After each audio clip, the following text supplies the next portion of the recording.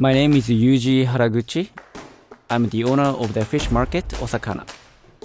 Today, I'm going to butcher whole tuna into the pieces you see at sushi restaurants. First, I'm gonna check the quality of the tuna I received. There are two ways that you can do this. The first one is coring, and then the second one is cutting a sample from the tail. You are trying to see the color of the tail is the same as the middle of the tuna. When we grade, the grading usually starts from number 1 to 3. You're looking for number 1. Number 1 has a bright color, bright bloodline, and then nice fat content. This fish is definitely number 1. The important thing about any fish breakdown is sharpening the knives. So I spend a lot of time sharpening. I always try to use different knives for the same part to see which one gives me the best result. If I was to use only one knife to break down the fish, I would choose the Gyuto, known as the chef knife. For butchering the whole tuna, I'm gonna use these 5 knives. Yanagi, Mioroshi Deba, Gyuto, and Yo-Deba. Now I'll start breaking down the fish. I'm taking the colors off first. There are strong scales that is connected to the bottom of the fin that I'm holding. Then from there, I'm just trying to put the knife in between the collar and then the top of the belly. So I'm not cutting through the bones. I'm just cutting the meat underneath the collar. Fish butchery in general, you're not supposed to hit anything other than the meat. You're just putting the knife right on top of the bone, so that you're pretty much just sliding the knife. It is not the power or pressure you need to cut something hard. It is the sharpness and the speed. If you have a sharp knife, you don't need to press hard with weight, but you just need the speed. There are 4 different kinds of tunas in general. Albacore tuna, yellowfin tuna, big-eye tuna, and then bluefin tuna. This fish is about 100-pound big-eye tuna. Most of the time, tuna's head and guts are removed on the boat, so we call it H&G tuna. So 100 pounds H&G tuna, very nice bright red meat. Now I'm gonna remove these really hard scales that are right next to the back fin. It is important to remove those before we fillet it, otherwise the knife wouldn't go through.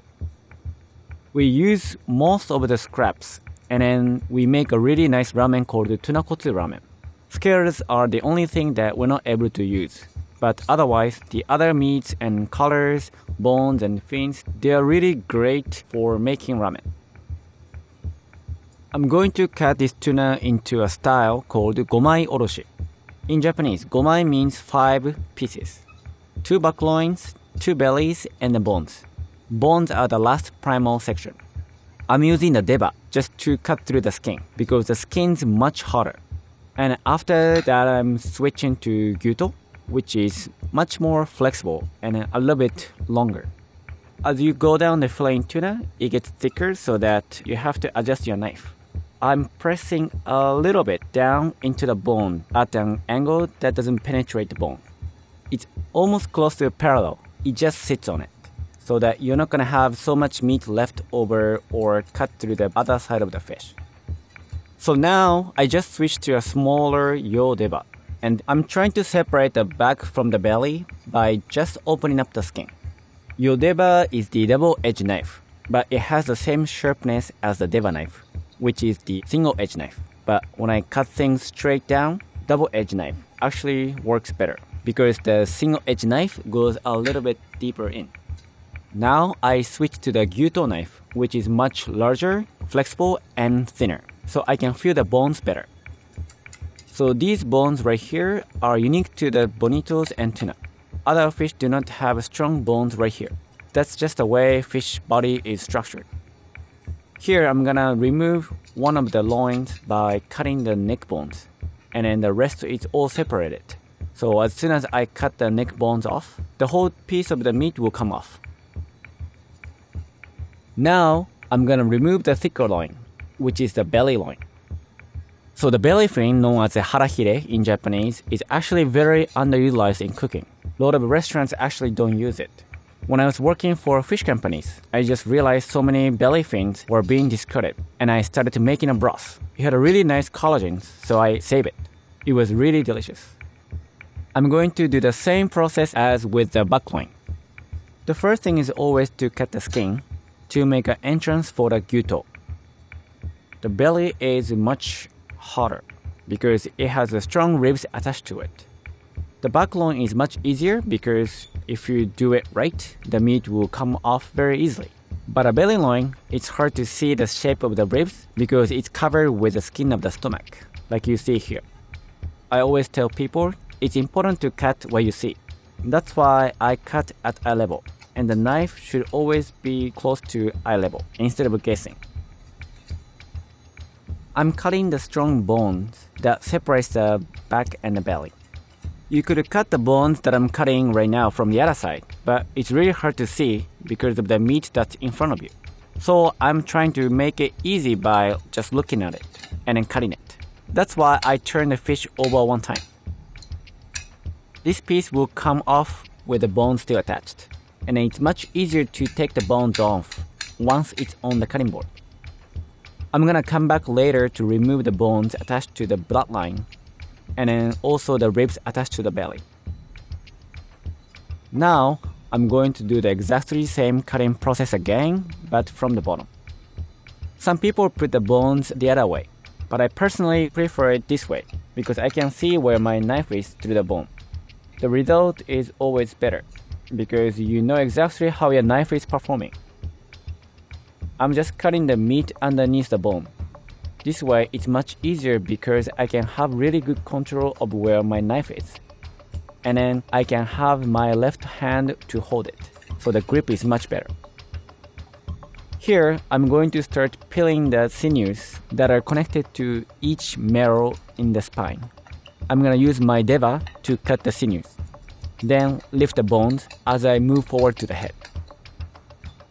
Tuna bones are very easy to break because they are not all connected. Each bone, they are connected with almost like a film or skin that has a collagens in it. So that's easy to tear. Last part I'm cutting is the neck and also the top of the rib, which is very hard. So I'm using my Deba to chop through the bones. Later, I'm gonna come back and then scrape all the meats left on the bone. Here, I just separated the back loin and the belly loin. The bones that are between the bloodline, I just put my knife right next to it. Then just cut straight down. Now, gomai oroshi is finished. This is the breakdown of the tuna. I have 4 loins, 2 back loins, 2 bellies, and 1 set of bones. You also have 1 belly fin and 2 collars. Now I'm going to break down 1 belly loin into saku blocks. I'm now removing the ribs from the belly. This is much easier to do once the loin is on the cutting board, like this. I'm just putting my knife right next to the bones, so that there's a less waste with the meat. And just cutting straight down. And then I separate the skin almost like a sheet of the bone is removed. This is just the neck part that's part of the bone that I was removing. Just removing 1 big piece of bone. Now I'm skimming the ribs and then the skin of the stomach and trying to separate them from the belly loin. Trying to leave as little meat as possible on the ribs, so nothing is wasted. Cutting a whole fish makes you feel that it's taking a long time. But it is important to take your time and do 1 bone, 1 sinew, and 1 muscle at a time. You have to be very careful you're not gonna penetrate the meat that you're not supposed to. And also you're keeping the cutting board and environment very clean. Now I'm removing the belly, known as the zabuton. Zabuton is usually the fattiest part of the tuna. That is where we get chu-toro and then the toro. The rest of the meat is known as akami. Now I'm making what we call koro. Koro means blocks. I'm trying to have the same length of the blocks. I just use my hand as a measurement instead of using the scale. There is no rule. Some people make the saku blocks very small, depending on their refrigerations. Some people make it very long. It's really up to the chef how they want to utilize the saku. But the very important thing is to cut it very evenly. Next step is gonna be removing the skin off the loin. I switched to my Mioroshi Deba knife. Mioroshi Deba knife has a very fine edge and it makes it very easy to do fine work compared to the Deba knife or Gyuto knife. It's almost like a Yanagi, but you have more control. Fish scales, if they're very small, you can deep fry them and eat them. We oftentimes fry scales from the tao fish, which is very common in Japan. But a fish like tuna, scale is much larger and it's so hard to use. Unfortunately, we have to discard this. Now skins are off, so I'm going to remove the bloodline. The bloodline is where the blood runs, and the color is much darker and very distinct from the rest of the akami. And then it's one type of muscle. So if you put a knife in between the regular meat, akami, and then the bloodline, it actually comes off very easily. When it's smaller fish, you can eat the bloodline in sashimi. But when it's larger fish like tuna, it's better cooked. There's actually a lot of iron in the bloodline, so it has a really good flavor when it's cooked. But it's very rare to see bloodline as part of the menu at the restaurants. But we use it for our ramen dish known as spicy tuna mazeme. We actually confit with the other scraps that we get from the tuna. It's really good. Now that we're done with making color blocks, we're gonna turn them into saku blocks. First, I square them off. Then look how thick the meat is. And then see how many layers I should be making. From one saku block, I always try to make 10 to 15 slices. That's usually good for one person or possibly two people. Since we are a retail shop, I'm just trying to make saku blocks that are convenient size for customers to purchase. I could make saku blocks bigger or smaller, but this size I'm doing is a good size for our customers. When I look at grains and colors, if there is some parts that are broken or something not good for saku blocks, I try to put them into different groups so that I can utilize all of them. All these cuts are good for sashimi. If it's not good for sashimi, I would scrape them. It's a matter of muscles at this point because the skin and blood lines are all removed. Tuna has a lot of muscles, so they need to swim in order to breathe. They keep swimming even after they are caught. If that happens, the temperature of the tuna heats up so fast, then tuna actually can cook themselves from inside. It's called yake in Japanese. Yake means burn. Yake is something we look for when coring. It's very important that tuna, after they're caught, they have to be killed right away without any struggle, and then they have to be iced down. When yake happens, it looks like canned tuna, very white. I should say tuna is the most important fish for sushi. It's very rare to see a sushi restaurant that doesn't serve tuna. The funny thing is that Americans go for fatty part of the tuna, whereas the Japanese people go more for red, lean, clean flavor of the tuna. Akami is the leanest part of the tuna, very bright red colors, has more flavor. Chu-toro is medium fatty, and toro is a very oily part of the tuna. It's almost like ribeye is toro, sirloin is chu-toro, and then top round is akami. They're all connected.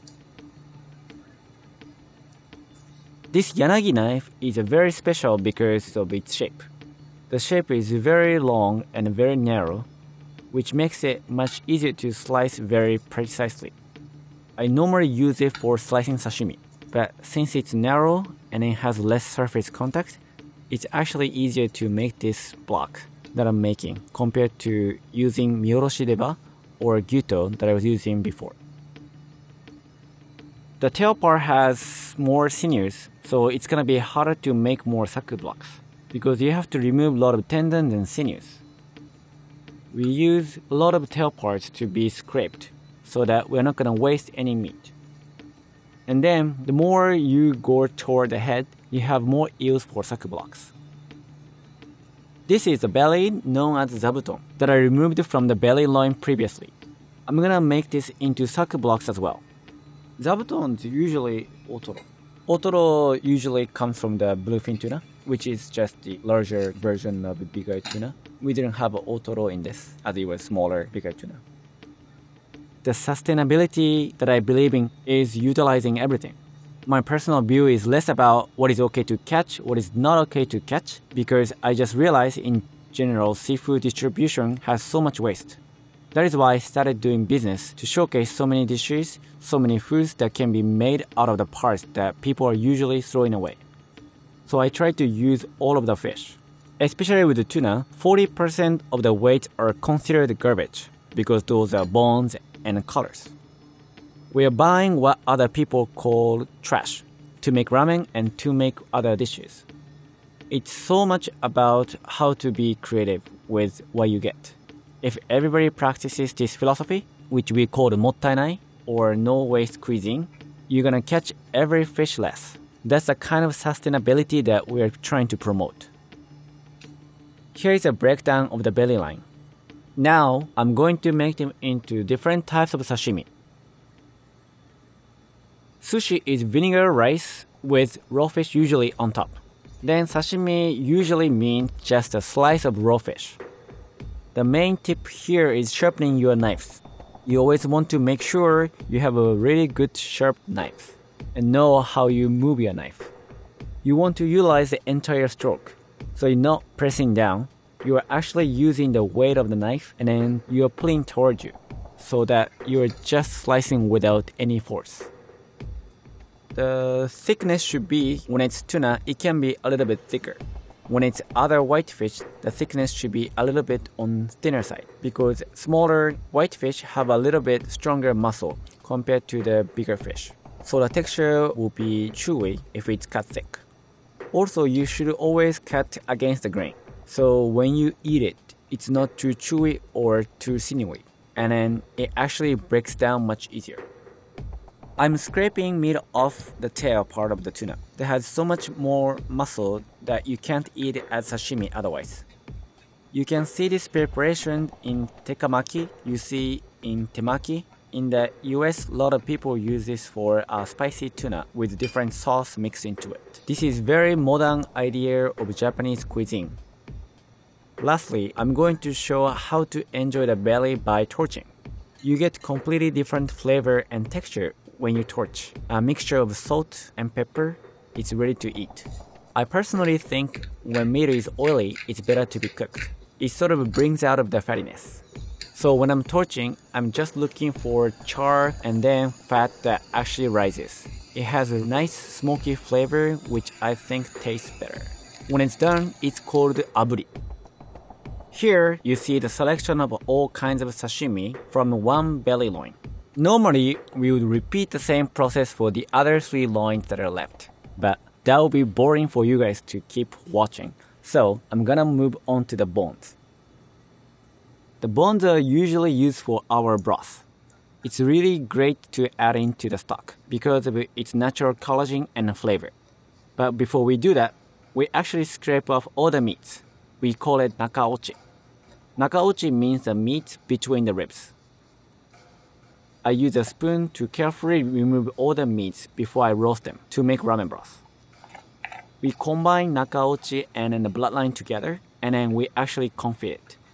Then make a topping for our tuna donburi or our tuna spicy ramen. Also, there's a lot of meat left on the colors too.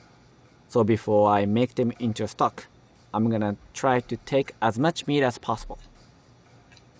So after all the nakaochi is removed, I'm going to combine the bones, all of them, roast them, nicely just the surface, not too much inside, and make a really good ramen broth. It's important to cut the bones into smaller pieces, so it cooks much faster and then saves a lot of space too. In the kitchen, scissors are something that we use all the time. All the bones except for the spines and then the ribs are very easy to be cut with kitchen scissors. It's actually safer than trying to cut the bones with a knife. Now I'm going to break the spine. The spine is not all one big piece. There's a lot of separation between the bones which is filled with gelatin. So you just find the space where the gelatin is and then put your knife in between them and it splits very easily. It's important to blanch the bones or roast the bones before you make into stock, just in order to make the flavor more mild overall. Bone marrow is really important for making rich, creamy ramen broth. So when we roast it, we make sure we're only roasting the surface, not cook through the marrow. By separating the marrows, it dissolves into the stock much easier. Then while we're boiling the stock, it releases all the gelatin and then the fat off into the stock. So when we roast the bones, we make sure that the ovens are like 500 Fahrenheit. And then we roast about 7 to 10 minutes. From there, bones are gonna go straight to the water. Finally, these are all the cuts you get from the whole big eye tuna.